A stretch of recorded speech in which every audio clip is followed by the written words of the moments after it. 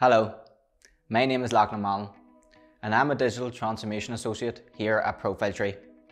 And I've been lucky enough to work alongside Ulster University in developing and implementing a new digital transformation model which, if followed and used correctly, could transform your business while helping you achieve maximum results.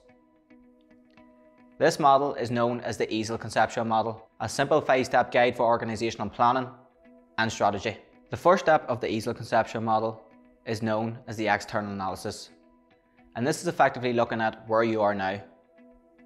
You will want to actually scan the external environment, or the macro environment as it's known, to see what potential opportunities there is or any threats you may have to defend against. A simple tool which you could follow or use during this process is known as a PESTEL analysis. PESTEL is an acronym for political, economic, social, technological, environmental, and legal. Looking at these factors, you can actually seek out which potential opportunities you could exploit.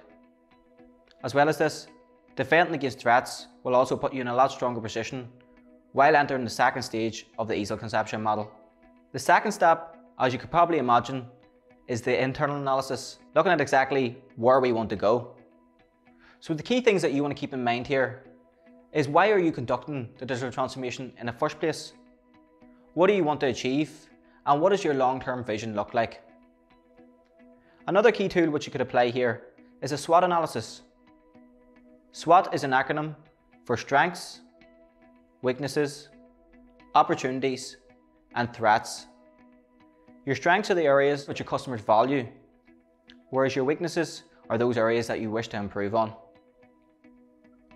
Your opportunities are going to be the areas of the business which you could leverage or use to your advantage, and the threats are those factors which are deemed harmful to your business. Now that we know exactly where we are now and where we want to go, we can now put our wheels in motion and actually decide how we're going to get there. So the third step of the EAS3EL conceptual model is known as strategy. As you can see from the EAS3EL conceptual model, we have actually split strategy up into 3 different stages. So briefly summarising each, the first one we can look at is strategy adoption. Within this stage, you want to think about how you're going to get overall buy-in and involvement to the project.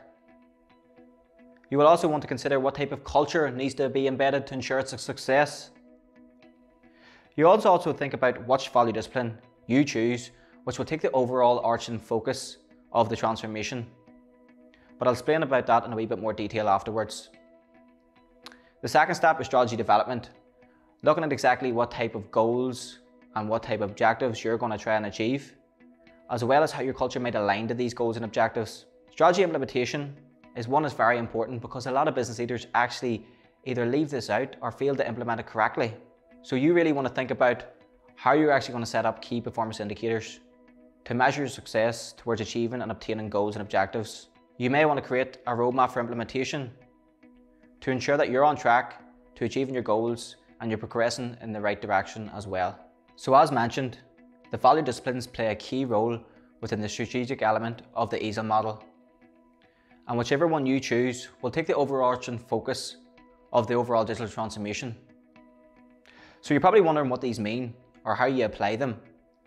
But before doing that, I wanted you to know that these are based on the theory and context that businesses cannot aim to deliver everything to their market or to their customers.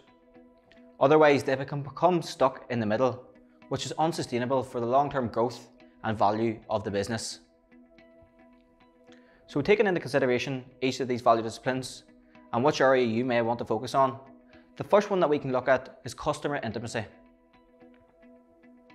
Customer intimacy are firms who really are trying to build a strong relationship and rapport with their customers.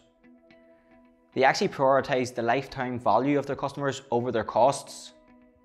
This is seen with the likes of Amazon, who have created incentives such as Amazon Prime and other initiatives to actually lock in with their customers and ensure that their customers come back and buy from their products and services again and again. The second one that we can look at is known as operational excellence. And this is providing customers with reliable products and services at competitive prices and delivered with minimal difficulty or inconvenience. Now, if we can think of who actually does this really well, I would probably say it would be McDonald's. Through their advanced business processes, they are actually industry leaders through both price and convenience. The third and final value discipline is known as product leadership. And this is actually companies who are so innovative in the sense that they're constantly bringing out new solutions to their customers' problems. Now you're probably wondering what type of business does this, but this would be the likes of Apple, who are constantly innovating, bringing out new features and new products each year through the likes of the iPhone, as well as actually entering new markets. This has allowed them to actually be more competitive and actually advance and beat their competitors year on year. This brings us on to the fourth step of the EAS3EL conception model, which is known as evaluation and control. So now that we know what our strategy is, where we want to go, what our goals and objectives are, and how we may achieve them, we want to actually measure our success, as this will allow us to identify whether we're on track to achieving the correct outcomes. We want to also view digital transformation as a new way of working, a new way of doing things for your business. So you want to ensure that you have the correct collaboration, as well as the correct involvement and the right control element in place to ensure that the new ways of working, the new ways of doing things, remain consistent for as long as possible. This brings us on to the final step of the EAS3EL conception model, which is learning and feedback. As you can see from the diagram, these arrows actually represent that there's learning and feedback throughout the whole process of the transformation. However, you still want to ensure that you actually reflect on your transformation to see what went well and what didn't, to allow you to actually perform better if you were to do this again. It may also be a good opportunity within this stage to conduct group feedback sessions, not only to get an understanding of how the overall digital transformation went, but to also see whether the new processes, the new ways of doing things, or the new culture are actually embedded and everyone understands what the new ways of doing things actually look like. That is the conclusion to the EAS3EL conception model. If you would like more information on the model itself, or how you may apply it to your business, please contact ProfileTree today and I'll be happy to help.